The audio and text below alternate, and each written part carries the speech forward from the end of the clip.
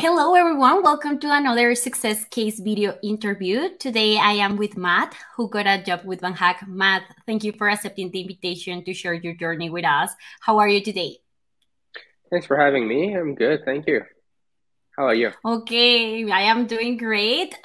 First, congratulations. Let's start talking about yourself, your background. Where are you from? Sure. My name is Matt or Mohammed, and I originally come from Iran. Yeah,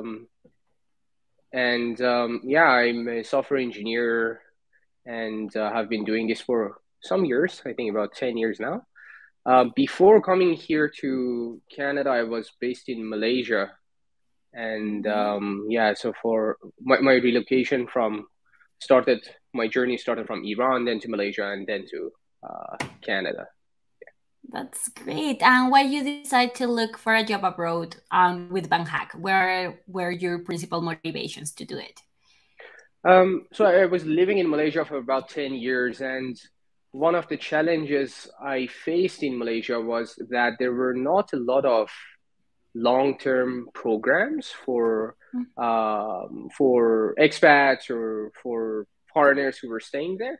And I was looking for a place that I could eventually, hopefully, apply for a PR or a citizenship or whatever could be permanent for me.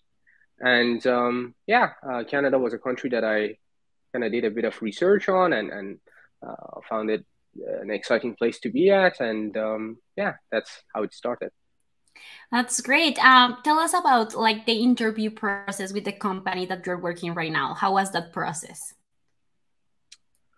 Um, so the interview process, I think it took quite a few rounds of interviews. I don't have a very Okay. fresh memory of it, although it's just like maybe 9 months ago or a year ago.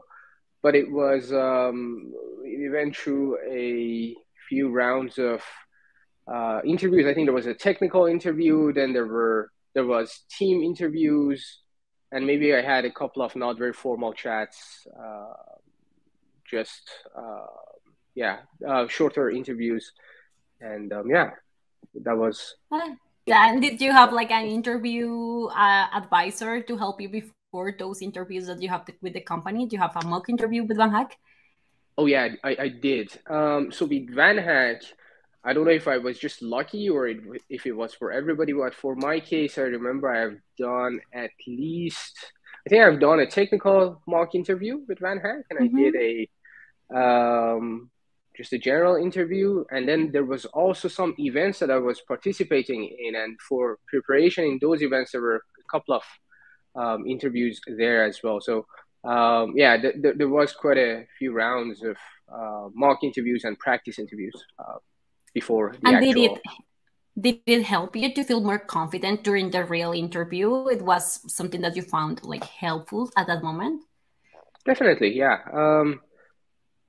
I mean, I think every candidate, or at least for my case, I definitely had some level of anxiety just going for an interview. It was quite a new thing for me. I didn't really do that for years.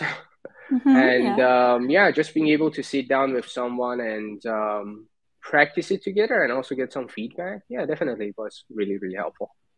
That's great. Let's go to that happy moment. How was your feelings when you received like the job offer or the call with the offer? How was it? Um, uh, Obviously, was happy because it was something that I was looking forward to and I was working towards. But it was also surprising, to be honest. Again, Mhm. I don't know if I got lucky, but things happened relatively fast, and yeah, I had set my expectations, and in fact, I think based on even VanHack's guidelines and instructions, I had set my expectations for many months before I could get an offer. But I was lucky to come across an opportunity early enough, and I think get an offer in a couple of months on after being on VanHack. So yeah, That's I think great. I'm really a good success story. Yeah. It And was how long fast. it took for you to get the job offer? Do you remember like the time frame? Um, I'm really just guessing off the top of my head, but if I'm not mistaken, I joined VanHack in March of Hmm. 2021, and I think by May I had two job offers from both actually Wow. through VanHack. And again, I guess it's just really the circumstances worked out well. And I think it was just lucky that I came across two employers at the same time on VanHack, and both of them happened to uh, extend an offer I think in May. So it wasn't a very long period of time. That's great. And did you start like remotely before coming to Canada? I And how did, I was that did. experience? It was okay. There were certainly some challenges there. So I after I got my offer, I think I started in September. So 3 months after that, yeah, in September I started, and I worked from Malaysia for about 6 months before I relocated. And the Malaysian time zone and the Canadian time zone are not exactly I can friendly. It imagine. was, Yeah. yeah, 14 hours of difference. And Wow. yeah, so it was a little bit difficult. Just making sure that, so I had to have some level of overlap. So I did stay Mhm. awake later hours. But at the same time, again, I guess I was lucky that the team that hired me was flexible enough that I didn't really need to have 8 hours of overlap. I had a few hours of overlap, so I could still get Okay. some sleep and live a reasonable life. Yeah. Yeah, that sounds great. And how is life now, like that you're living in Canada? How are the things that you move abroad? Um, so far so good. I mean, we're happy. It's just really less than 6 months. So I think we have moved here, and we are starting to feel like this is home already. Yeah. And yeah, that's definitely a happy feeling that it already feels like home. And yeah, I mean, certainly in terms of the kind of expectations that we had, I think they have been met in terms of um, being able to find somewhere that is peaceful and calm and has a pretty reasonable standard of living. So yeah, we are pretty happy so far. That's great, and that is something that make us really happy. During this time that you were like trying to look for a job abroad and everything, there was a thought about giving up, or in some point, or not? Uh, Honestly, there wasn't because I kind of knew that this is something that I needed to do sooner or Mhm. later. I had my expectations set for a much longer duration, and things just happened quick enough.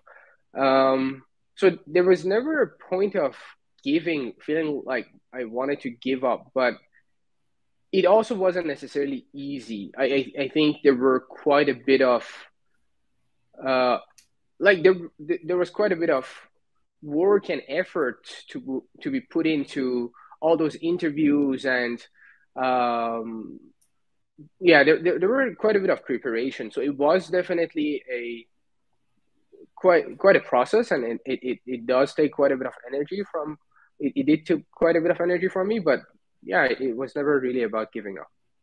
And it's like a lot of effort, like putting all your attention to do it, right? Yeah, exactly. But Yeah.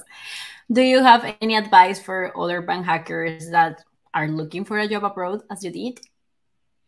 um just to stick to it and do be patient with it.